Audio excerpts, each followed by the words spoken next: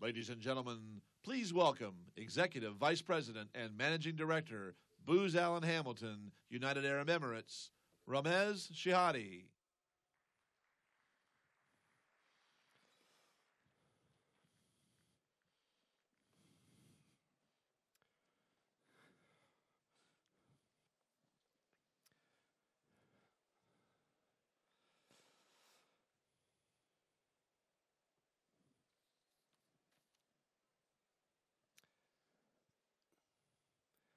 Well, I suppose we should begin, gentlemen. Good afternoon, ladies and gentlemen. I've been asked by the organizers to apologize for the changes in the schedule, the compression in time.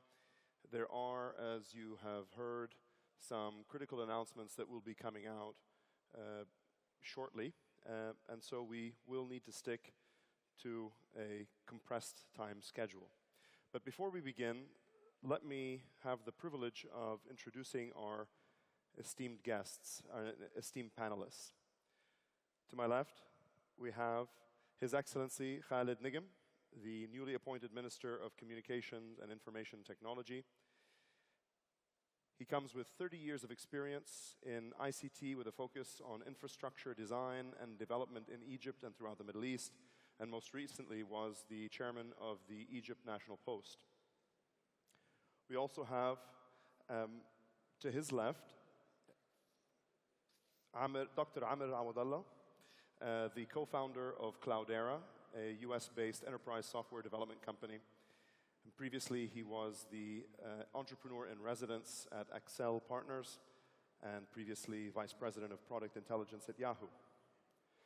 And to his left, we have Dr. Shashi Buluswar, the co-founder and CEO of the Institute of Globally Transformative Technologies, and formerly of Dalberg Global Development Advisors, where he's advised on topics ranging from healthcare to agriculture to human rights and climate change.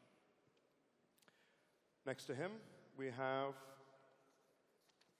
Mr. Ahmed Alfi, who's the founder and chairman of Sawari Ventures. He has an investment track record that spans 25 years and includes transactions from technology to healthcare to financial services and a number of IPOs on global stock exchanges. We also have Ali Faramawy, the corporate vice president of Microsoft Corporation. He started off here with Microsoft as the head of Microsoft in Egypt, and today leads Microsoft's global strategy in emerging and high-growth markets. And last, but certainly not least, we have Walt Macnee, the global vice chairman of MasterCard worldwide, who is responsible for all senior government relationships and is leading the MasterCard's evolving merchant strategy. Again, an esteemed panel that will discuss the topic of innovation and technology and how these will move the needle on Egypt's most pressing challenges.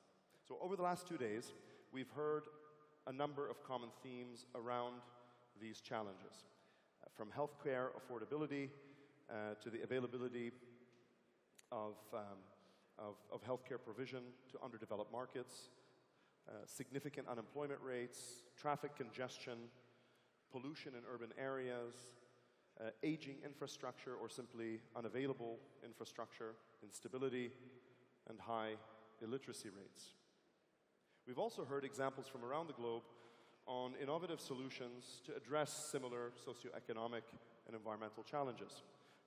From Mumbai tackling its chronic traffic congestion through real-time adaptive traffic control systems, to Finland reducing 40% of its waste collection through real-time networks of capacity sensors, Toulouse and Abu Dhabi using social media feeds to detect and prioritize and action infrastructure improvements. In fact, those improvements have reduced response times by over 90%. Indonesia leveraging wearables to improve evacuation routing for disaster management, and global health agencies leveraging big data analytics on social media feeds to track proliferation of over 200 diseases globally. So there are many innovations to solve major problems, And Egypt has, in fact, a number of assets to leverage. The government has unwavering support for innovation. And in fact, very recently, President Sisi has formed a presidential advisory council on science and technology dedicated to these types of topics. The population is large, young, multilingual, and spawns 350 digitally skilled graduates every year entering the workforce. There's an attractive cost base for skilled labor versus the region. And a multiplier effect is afoot on the back of many Egyptian startup success stories, and we'll have one with us here today, with a number of growing incubators and accelerators. And there is a demonstrable positive change in global innovation indicators. In fact, Egypt has moved 9 spots to number 99 globally on the Global Innovation Index in 2014, and a staggering 49 spots to number 59 on the Global Innovation Efficiency Index in 2014. So to move the needle on the pressing challenges in Egypt, number of questions.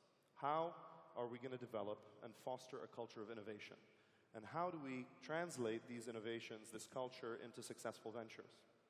And how do we leverage the infrastructure of the government and the public sector to contribute to this growth? And how do we leverage the big trends globally, whether it be in big data or in payments, to contribute to those improvements?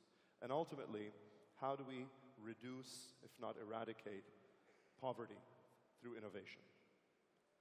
So let's start off on the topic of culture of innovation. Mr. Faramawy, Microsoft established the Cairo Microsoft Innovation Center in 2007, which conducts research in collaboration with local interests across several areas of expertise in the Middle East and Africa.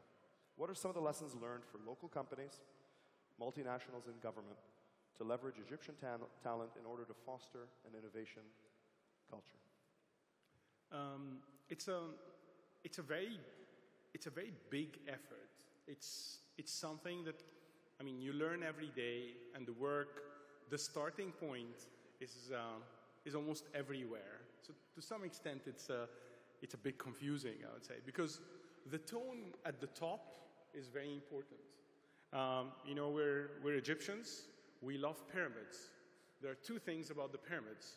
It's very clear what the importance of the top point, and also its big kind of like infrastructure. I was very excited that from the top, from the president, the establishment of the Council for Egyptian Scientists and Experts as, you know, a way to use technology in order to solve some of Egypt's big problems. It was important for us at the Council to also bring to the matter that it's not all about large infrastructure projects, that innovation, new ideas, new business models, technology can always play a big role. One of the best moments was when we actually took a group of young entrepreneurs to meet the president about 2 months ago, and he spent almost 2 hours with them. They were taking them through their success stories and what they learned. And it was amazing, even for the president, to see the success they achieved. And I look for more and more examples of this, and more from the tone at the top. Even our big Suez Canal project, where we highlight the importance of the project and the patriotism and what Egyptians did, I think we sometimes fail to highlight the innovative way, the innovation in raising capital for the project, because that was pretty special. The second thing is around culture everywhere, in schools, in universities, in the workplace, in government, and the whole notion of trying new things. We have been brought up in many cases to be afraid of the unknown. We are very good in rewarding success. We try to be good in rewarding success, but we rarely think of rewarding failure. People who tried something new, gave it their best shot, and it did not work.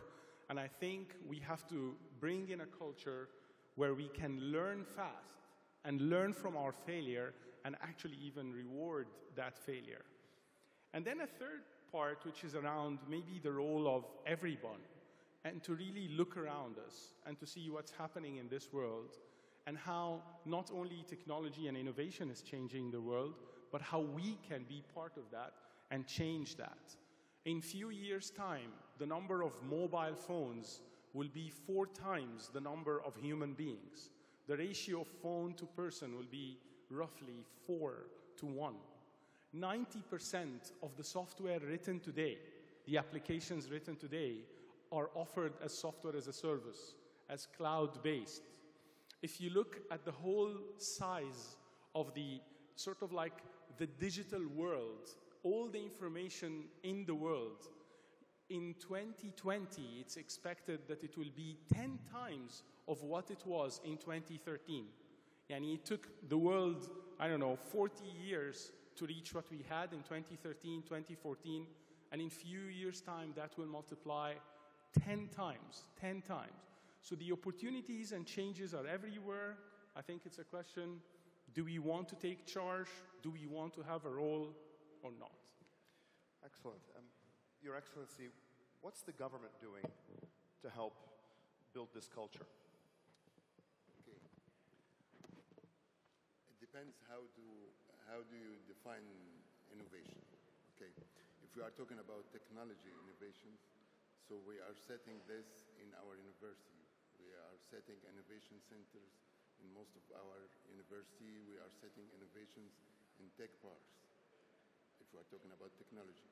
We are one of the 6 countries in the world that are supporting people with disabilities by building innovation center for mobile applications for disabled people.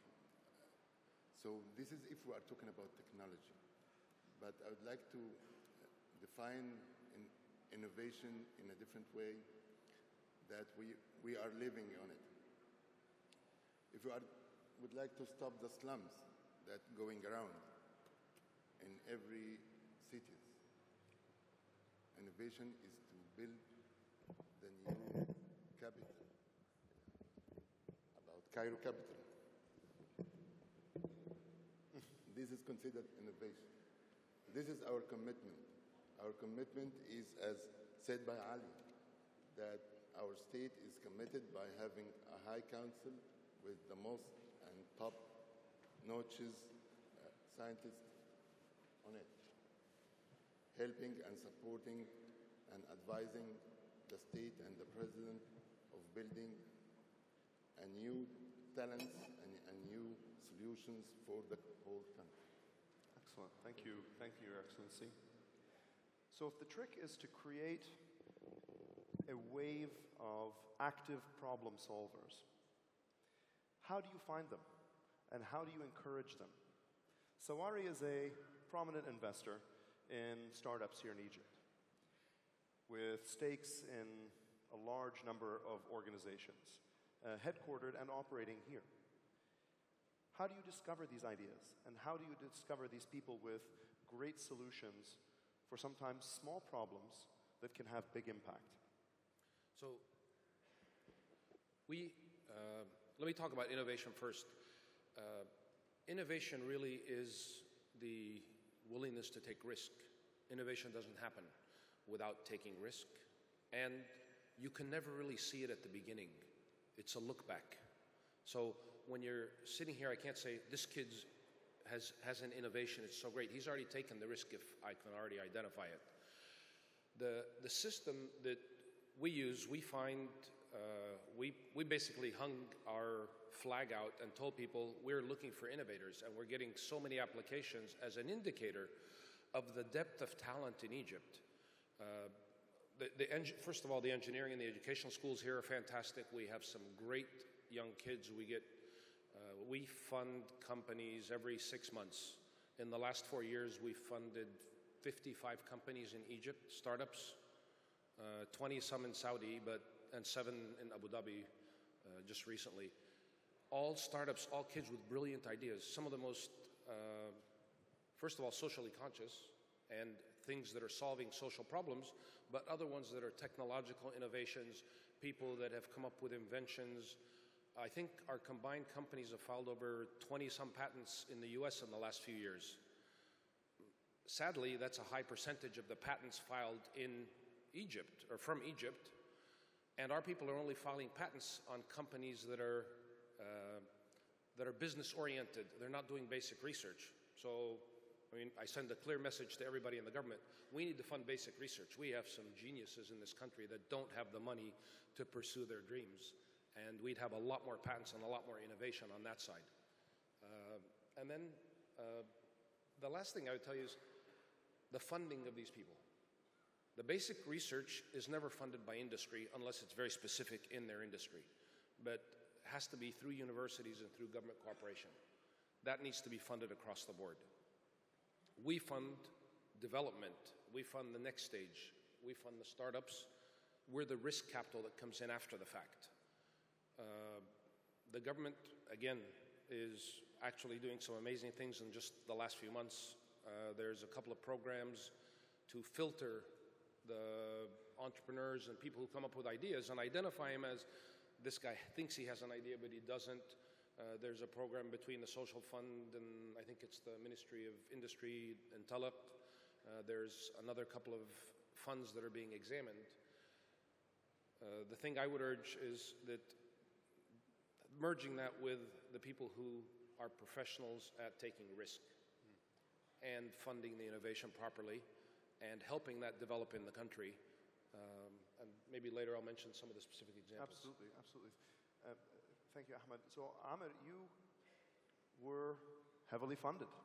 You raised over $1 billion for your startup, which has become a tremendous success story with a valuation of well over $4 billion. Tell us your story. How did you get there? How did this happen? And what direction and advice can you give to aspiring Egyptian entrepreneurs with a similar dream? Thank you for that question, Ramez. Before I answer that question, I'm looking at the room and I'm seeing a number of heads starting to doze off and sleep, so I want to try and wake up the room a little bit, if you don't mind. Go for it. So, on the count of 3, I would like us all together to do this, to raise up our hand like this and say, "Go Egypt," with the loudest voice that you can do. The goal is 2 things, to wake you up, but also to get some of the people outside say, "What the heck is going on?" and then they would come in as well. Okay, so together with the loudest voice that you have. 1, 2, 3. Go Egypt! No, that's not loud enough. Not loud enough. Good. Again. Again, really loud. This is the beginning of a great journey. 1, 2, 3. Go Egypt! Great, thank you. Thank you very much.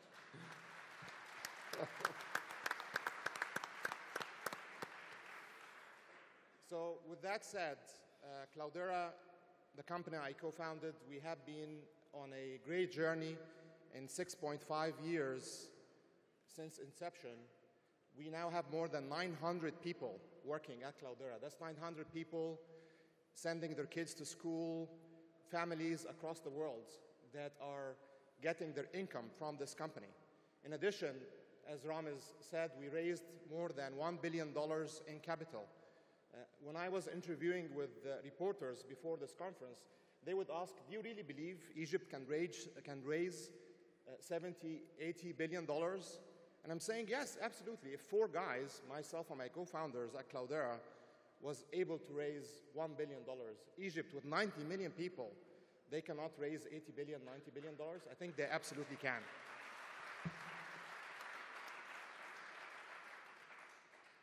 So in the startup world, it's very important to realize that we always have a trade-off between risk and reward, and we have to accept this.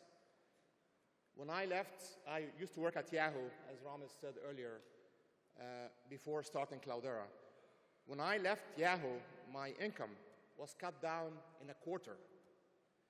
I'm not going to tell you how much my income was, but it went down from whatever it was to divide that by 4 when I went to start my company. However, the upside in the Silicon Valley and in the startup world at large, we realize that if you do make it, you do very, very well. And one of the reasons why I'm here today is to be that success story that inspires many of the entrepreneurs in this company to take the risk of leaving their very comfy jobs and joining startups and creating companies that become a big success. Thank you. So with that said, I have some advice I want to give to these entrepreneurs. I actually usually have a list of 10 commandments that I give, but I don't have time to go over all 10. So I cut down the list to just 4 for the purpose of this audience. And hopefully I should The top 4 is perfect. Go for top 4. Thank you. So first, it's important to realize, as I said, this is a very risky business. Only 1 of every 1,000 startups, only 1 from every 1,000 startups will achieve the level of success that Cloudera is seeing. In fact, 50% of them will completely fail. 50% of them will shut down, will fail. And that's fine. That's part of the startup ecosystem. Some of them will do okay, will do well, and very, very few of them will be able to achieve the multi-billion-dollar valuations that we are seeing. That means that luck, and sorry for saying this in Arabic, tawfiq min Rabbana, is very important as part of it. So my first advice to you is to create a successful startup. And sorry for my English co-panelists, I'm going to say this in Arabic and then.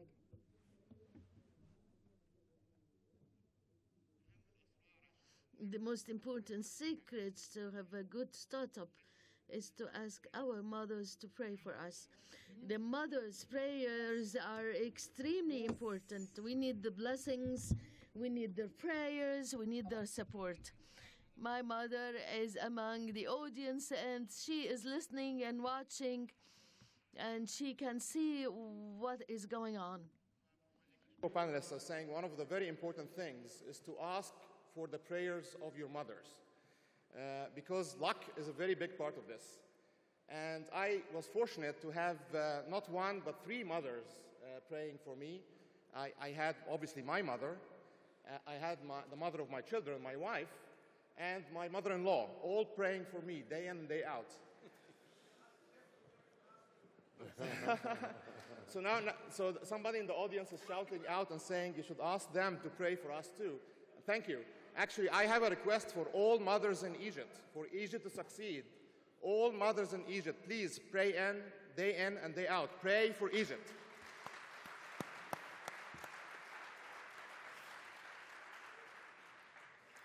So that's my first advice. My second advice is smart, hard work. Smart, hard work is essential for success, whether that be for a startup or for the country overall, for Egypt overall. What do I mean by that? When you're starting a company, you have 1,000 different things that you could be working on and you could be doing. When you're trying to start a country, you have 1,000,000 different things that you could be doing. The smart thing to do is to pick the 5 things that will make the biggest impact and focus on working very, very hard on these 5 things. Hard work, incredibly important. In Cloudera, in the first few years, we worked 80 hours in every week. 80 hours of every week. Sorry again in Arabic. ما بنروحش القهوة كل يوم ونقعد نشرب شيشة. ما ينفعش كده. عايزين الناس. We need people to work and work hard. Thank you. My third piece of advice, I'll wrap it up quickly. I'm getting the sign to move quicker. Great team. It's very important for a company to succeed and for a country to succeed to have a great team.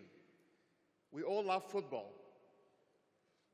In football, it's all about team play. It's all about every member on that team delivering their best performance.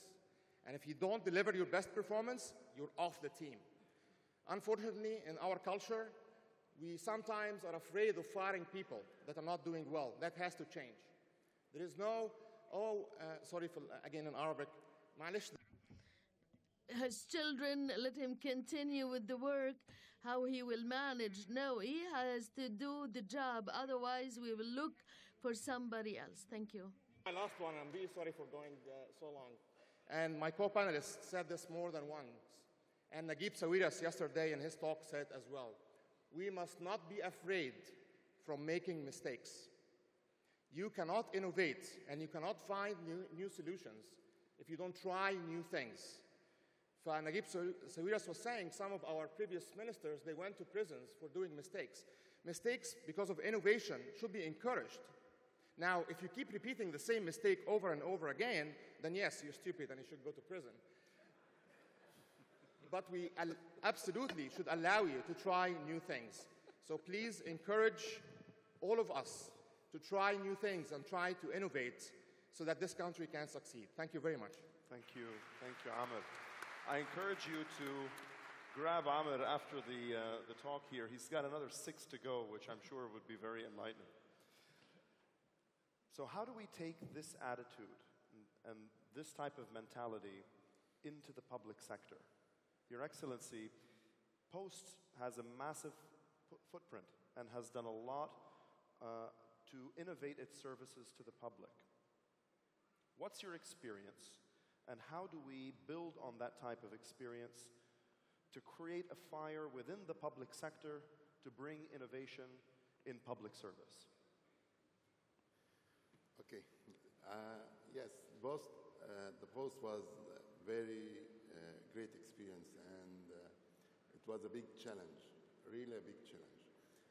But as you said, around the resources, the government resources or the country resources, the Post has the reach. We have around 4,000 branches. It is double the banking sector. We have people like 50,000, but it is overemployed. Yes. And the organization itself, it's full of fats. The problem is, as you said, Ahmed, is to transfer these fats to muscles, to make the example for the people to work and perform. And this is how we will gonna change the people in order to get a good results. One more thing is the incentive. The people has no incentive to work, nothing. What they have done yesterday, they are going to do today and tomorrow, because they are not incented.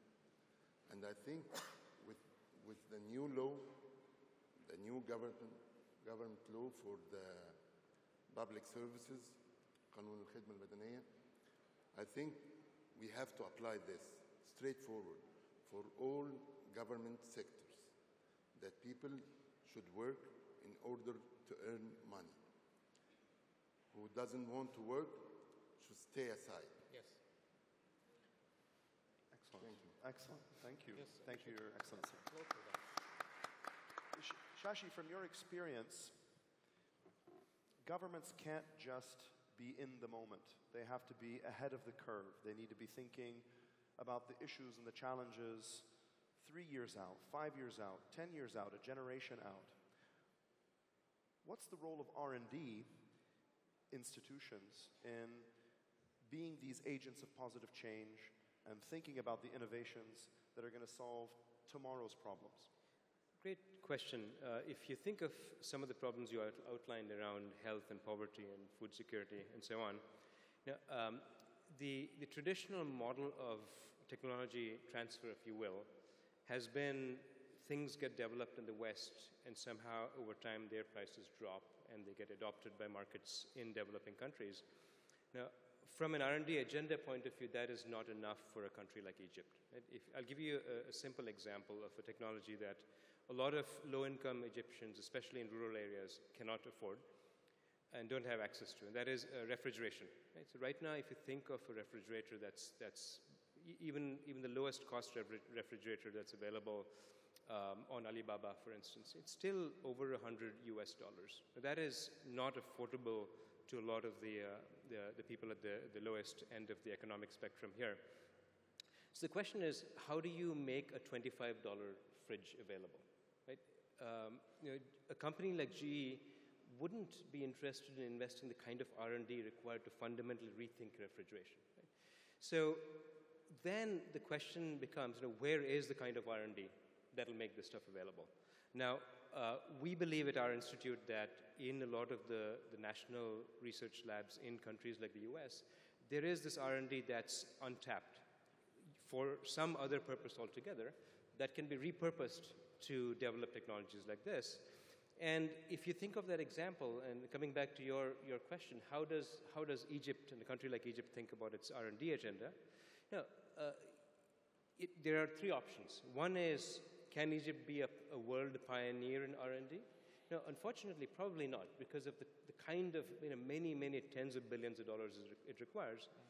Option two is the fast follower, like you have in India and China, where you see some technology that's relevant, and very quickly you figure out how companies in your country can adopt that technology, turn them into products and available to the market. Now, even that is not easy. It takes, as you know, in India and China, there's a very large cadre of engineers and companies with great engineering capabilities. And the third option is, can appropriate policies be put in place to become very fast adopters?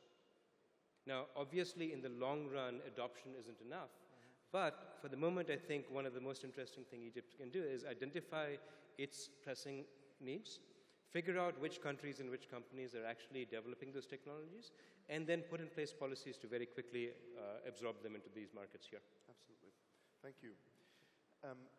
Walt, in the context of thinking ahead, MasterCard has really flexed its muscles over the years in innovating in the world of payments. And payments, whether it's a $25 fridge or something more impactful on one's finances, is of critical importance. What would you say are the most relevant innovations that MasterCard has been working on for Egypt? Well, thanks, Ramez. I'd highlight one in particular. We've been talking about issues. One of the issues that Egypt faces is faced by many countries around the world, and that's financial inclusion. The fact is that only about 10 or 15% of Egyptians have access to financial products and services, formal financial products, which is a bad thing for Egyptians. It's a bad thing for the Egyptian economy. If you have to get on a bus and ride for an hour and then stand in line to make a bill payment, that's a horrible waste of time.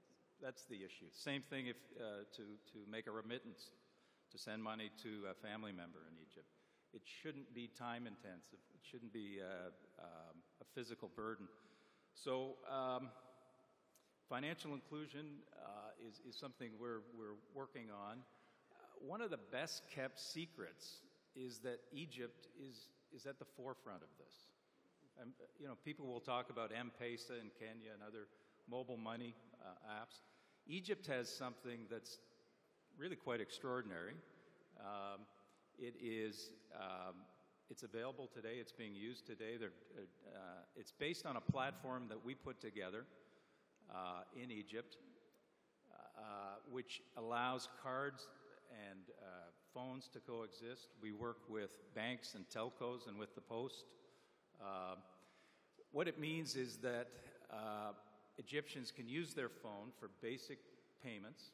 They can make a remittance. They can use their phone at a point of sale, at a merchant.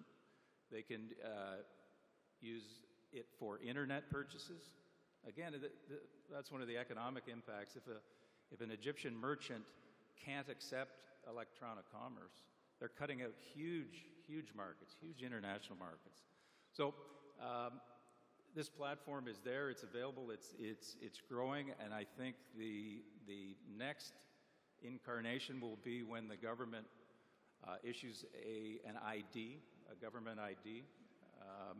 That will, through this platform, this will make basic financial capabilities available to, say, 50 million Egyptians. So it's an extraordinary thing, and I'd say that we're learning from our experience in Egypt, working with government, telcos, banks. At the same time, we're finding the Egyptian people to be hugely creative and very collaborative, and I think that's part of this is available today. It's available today. And how do enterprises whether small or big, leverage this? How do they reach out? How do they make it accessible? Well, I mean, these are commercial products, so you know, there's some competition. One of the product names is Flus, which is Etisalat, and you know, a bank partner. So it's out there today. I think you'll see it grow over time. Excellent. So mobile payments is big, and we've seen Apple and Samsung and Google get into this space quite heavily. Ali, what's the story with Microsoft? To use Shashi's term, are you going to be a fast follower, or are you going to come up with something big and surprise everyone with? No, I think the biggest thing really is around how do you enable people to come up with new things? And from a technology point of view, I think companies or people who are writing new software, whether it's using payment or for streaming videos or doing IT services. In fact, actually, even in this room today, there are examples of companies, Egyptian companies, that started with one or two persons, and now they have valuations of tens or hundreds, or maybe sometimes a little bit more, millions of pounds, hundreds of millions of pounds. I know that IT Works are here, OMS are here. Mashawir, which is a company that was set up, it's got nothing, it's got a small technology backbone, but it basically helps solve the problems that we face every day by doing things on your behalf in a very crowded way. There's an Egyptian company that is recently doing the solution for the police force automation in the UAE. Using, again, mobile technology. Okay, Microsoft. I'm trying not to sell. You're pushing me to sell, but I'm trying not to sell. But using I wanted Microsoft you to make technology. an announcement about using Microsoft. But no, seriously, I think our guys here in our research center in Egypt have been trying different things. For example, the concept of a voice-driven, mobile-based e-government services. So you can even solve the issues for the uneducated communities who have a very simple or feature phone. I think everyone in the country here understands the importance of the advanced infrastructure. I think the country gets it. We're doing a lot of work. This conference is another example of the importance of a vibrant investment climate. The new law, how we've done it. So this is a second very important point. Two things I hope we never forget. Number one, people, the capabilities, the individual capability, the institutional capability, the learning experience, the school and what it does, the teacher and what he or she does. I mean, we can never underestimate that. And no matter how good our infrastructure is, if we don't have that unique, special Egyptian factor, okay, the Egypt factor, the people, then that would be missing a lot. And then the other thing is just around thinking differently and innovation everywhere. Well, I think from an emerging market perspective, Shashi, you focused a lot on breakthroughs and what breakthroughs are all about and how they contribute to sustainable development. Building on some of these ideas, what in your experience do you anticipate is a great opportunity for Egypt? What will be the breakthroughs for Egypt? So going back to food security again, I think the single biggest breakthrough that a country like Egypt needs is desalination. That is dramatically less expensive, less energy intensive than current technologies. Because this has an impact on water security in general, and food security. A second one is, given again how much of Egyptian agriculture depends on groundwater. You know, a sensor to tell you how deep fresh water is under the ground. You know, if you dig in one place, the water can be 20 feet under the ground. You just walk a little distance and you dig. It could be 100 feet under the ground. So a sensor that tells you how deep it is, the usable water, could be very, very helpful. Now, I could go on, but I want to be respectful of your time, so I'll stop there. So these breakthroughs can help us, and the examples that you've given can help change the equation on poverty. Walt, in studying cashless societies around the world, what's the promise of cashlessness in Egypt and the inclusion of the impoverished into the economy through cashless platforms? Yeah. I think a cashless Egypt is one that is growing faster than it is today.